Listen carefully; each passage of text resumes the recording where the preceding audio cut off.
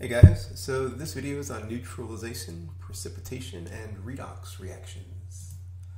So a neutralization reaction is just another name for an acid-base reaction, no big deal.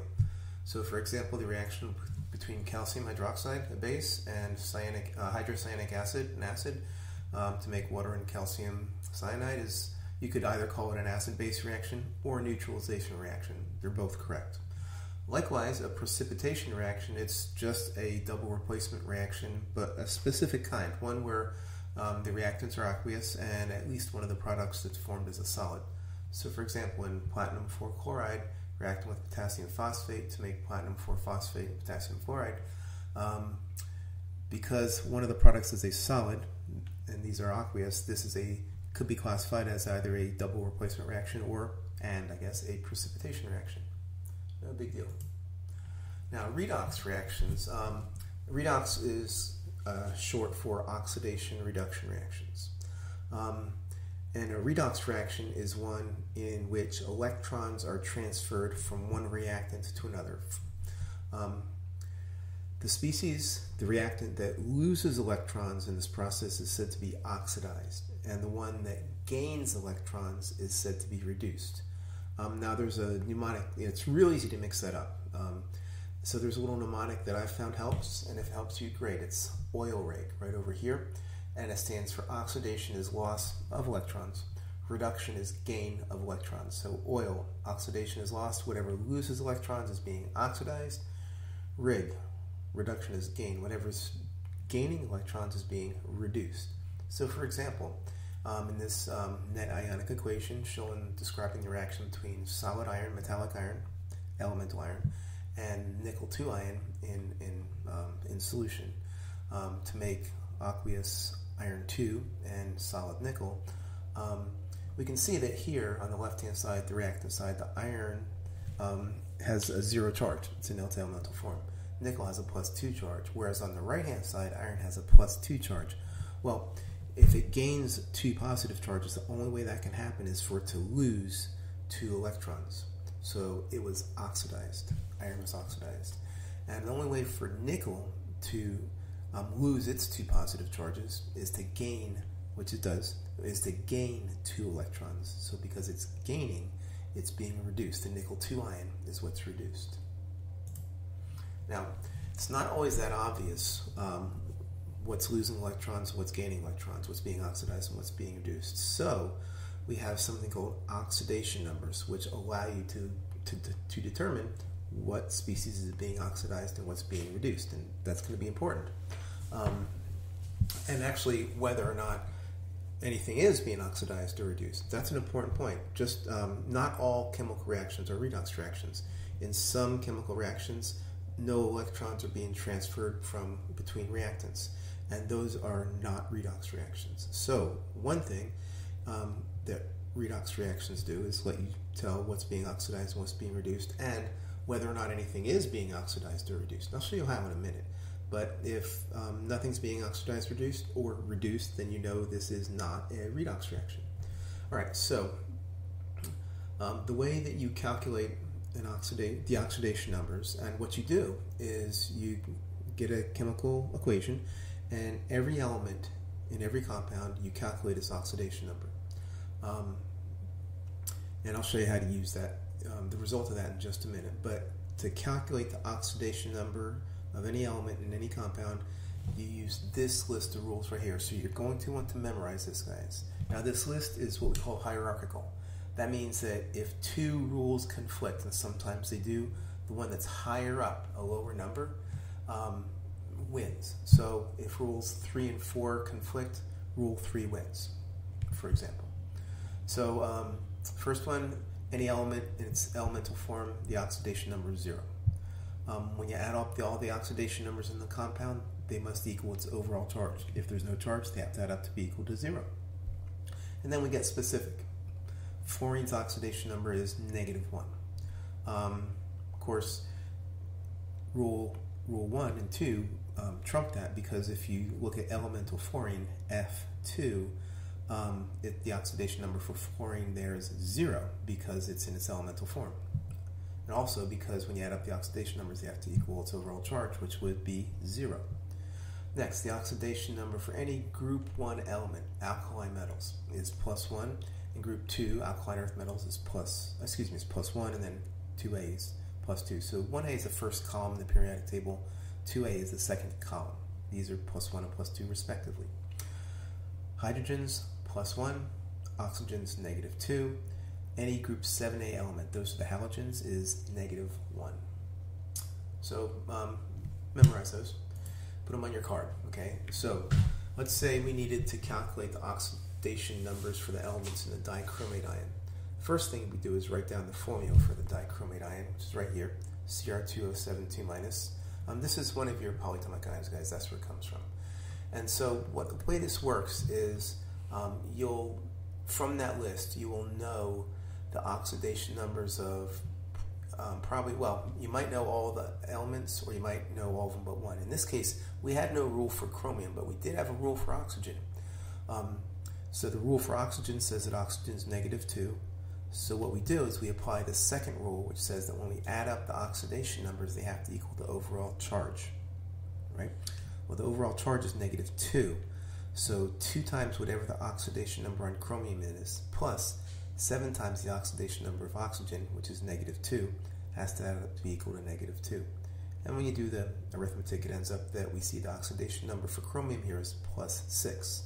So the answer to the question is the oxidation number for chromium is +6, oxygen is -2. Word of warning, guys. Listen to this, okay? Oxidation numbers are not charges.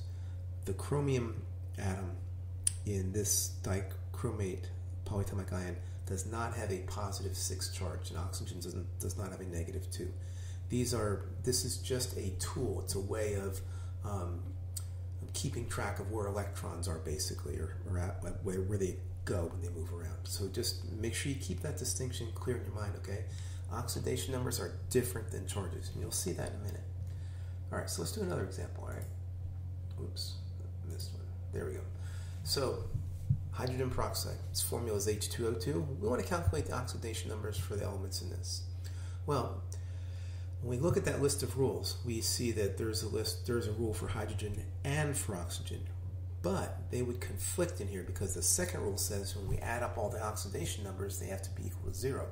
Well, if we put -2 for oxygen in and +1 for hydrogen, that does not add up to 0. So what we do is we apply the rule that's higher up, the one that wins. In this case, because the rule for hydrogen is higher in that list than the one for oxygen, we apply the rule for hydrogen and say that, okay, the oxidation number for hydrogen is +1. Oxygen we have to find. So when we do the arithmetic here, now we see the oxidation number for oxygen is -1. So in hydrogen peroxide, the oxidation number for hydrogen is +1, oxygen is -1. So,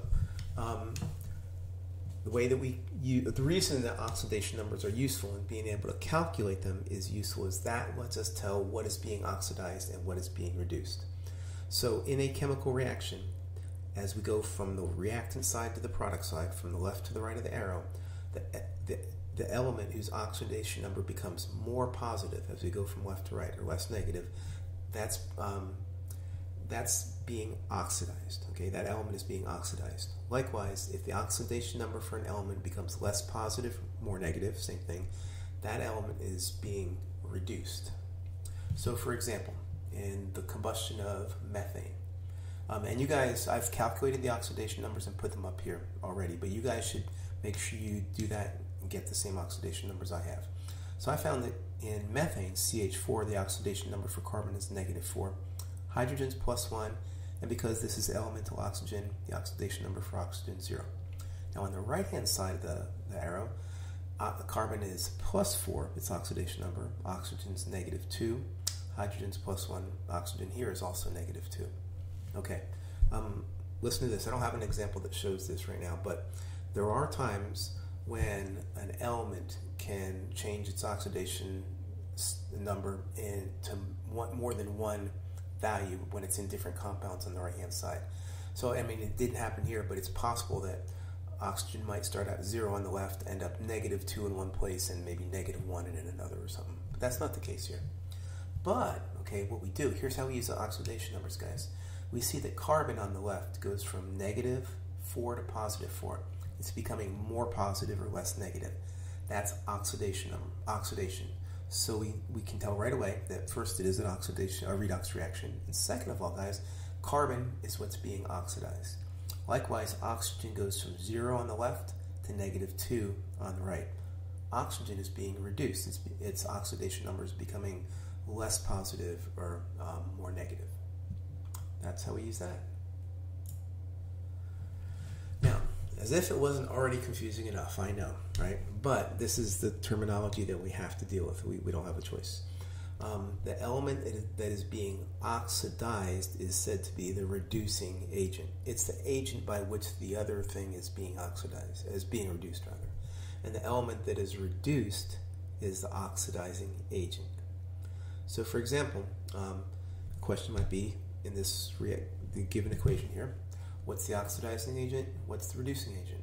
So you guys should pause the video, see if you can figure it out, and then restart once you think you've got it. All right, welcome back. So calculated the oxidation numbers. Zinc on the left is 0, +2 on the right. Gold on the left is +3, 0 on the right.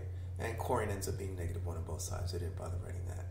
But we see that zinc is going from 0 to +2. It's being oxidized, which means it's the reducing agent. Gold is going from +3 on the left to 0 on the right. It's becoming less positive, more negative. That means the gold 3 ion is being reduced, and it is the oxidizing agent. Zinc's the reducing agent. Gold is the oxidizing agent. Now, combustion reactions, as we saw a minute ago, are examples of redox reactions. Another good example of redox reactions are single replacement reactions. Now, in a single replacement reaction, that only occurs, that reaction only happens if the element on the reactant side, the one that's by itself, it's what we call more active than the element that it's replacing in the ionic compound. So, what does that mean, more active? It means that it releases electrons more easily. So this is a tug of war for electrons, guys. And if the one that has the electrons holds on to them more strongly than the other element can pull them, nothing's going to happen. So this is an activity series, and this is how you tell if a single replacement reaction will happen or not, because if the element that's by itself is higher up in this in this activity series, then it's said to be more active than another element that's lower down. So more active means it releases electrons more easily. So for example, if we had calcium that was the element by itself in a single replacement reaction, and iron was in an ionic compound, then we know that reaction would happen because calcium is more active than iron. Calcium releases its electrons more easily than iron does, and so the iron 2 ion can pull the electrons away from calcium, and the reaction will occur. If it's the other way around, if iron was the element by itself and calcium was in the ionic compound, no reaction would happen because iron is not more active than calcium. So let's see that. So for example, in a single replacement reaction between cobalt and magnesium chloride, nothing happens. And the way that we can tell that is we look at the activity series. We find cobalt right here, and we find magnesium right here. So in order for this to happen, the element that's by itself, the cobalt, would have to be more active, higher in this series than the element that's in the compound, magnesium. And it's not, it's the other way around. So this reaction, no reaction occurs. On the other hand, in the single replacement reaction between aluminum and chromium-3 bromide, because aluminum, you see, is higher in the activity series, it's more active, it releases its electrons more easily than chromium, right here, this reaction does occur, and we get a single replacement reaction happening. Well, that's all there is to that, guys.